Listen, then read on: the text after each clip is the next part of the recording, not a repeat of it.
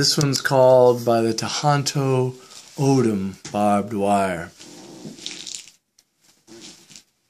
After a drunk, he lies on the highway that runs the reservation like a river.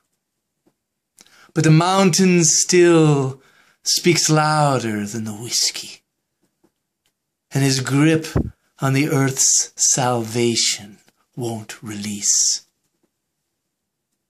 What else can he do? He has no number on his home. He knows where he lives. He does not own anything that will still be there when he's gone.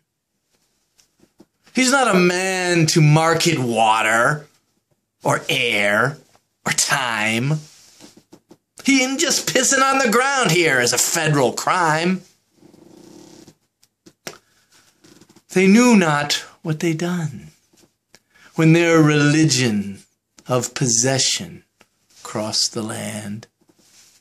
They did not know the land had its own ideas, or that the birds had seen it all before, or how ancestors warned each day it would be coming. The washing machines shot with bullet holes on sacred lands. The salamanders crawling along the tires and broken glass that do not know their place. Their gods were never killed, just their will to survive.